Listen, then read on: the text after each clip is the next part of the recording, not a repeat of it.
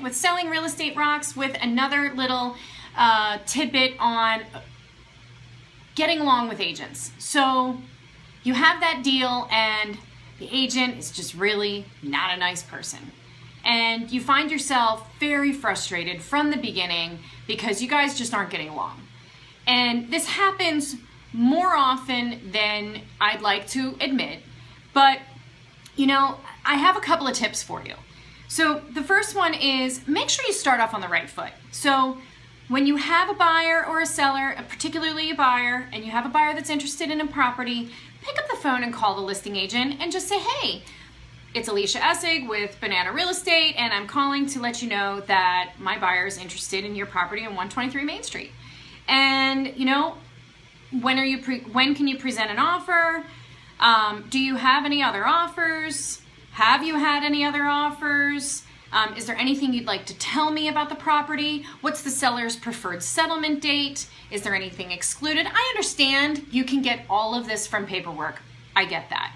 And in the land and the world of digital communication, that is great, but human connection, just like why you're watching this video, human connection is important. So pick up the phone and start the transaction off on the right foot. If you have an agent that has actually called you and introduced themselves, hi, I'm so-and-so from such and such real estate company and I have a buyer that's interested and I'm looking forward to working with you, that should be a really great thing. Secondly, if for some reason you guys are rubbing each other the wrong way, or maybe, you know, you always have to understand that everybody is in this for the same purpose. You're representing your client and the other side, and you have a buyer who wants to buy and a seller who wants to sell. And so please keep that in mind, that you always have two parties that want to make this happen. And it's not our job as realtors to get into the way. Another tip is, don't use personal prepositions, I, we, us, because it's not you. It's not about you, the real estate agent. It's about the client. And it's the buyer, the seller, and you'd be surprised if you switch your prepositions from I, we, you, they, them to the client, the buyer, the seller, the property. It actually already diffuses the tone. So the other thing is, lastly, if you are finding yourselves not getting along with somebody, again, pick up the phone and say, hey, Sally, I just want to apologize. Even if you don't think you're wrong, do it this way. I just want to apologize. Am I doing something wrong? And the other agent may strongly say, no.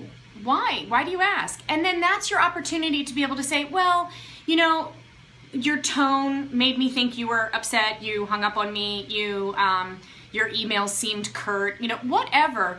But it is so much better to get it out into the open and clear the air. I'm going to tell you a quick story. I had a transaction a long time ago with an agent who, I made a mistake.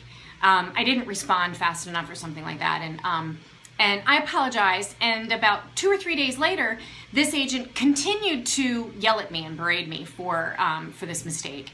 And finally I said, I don't remember the agent's name, but finally I said, can I ask you a question? I've apologized already numerous times for making this mistake. Is there anything else you'd like me to do, or can we move on? And with that, she moved on and let it go. So it is important, instead of letting it fester and bother you and get you all aggravated, to get it out in the open, clear the air, and move forward, because it is not in your client's best interest. Do not share the information with your client about the fact that you think the other agent isn't behaving properly, because all that's going to do is put doubt in your client's mind, and you don't want that. You want 100% confidence in your client's mind about you and the entire transaction. So listen, when things aren't going well, and I know it's really busy right now, and everybody's going from here, there, everywhere, please keep in mind that the other side is dealing with the exact same thing, or you never know, maybe that's their only transaction and they are desperate for this money. You never know unless you've walked a mile in someone else's shoes. So remember that.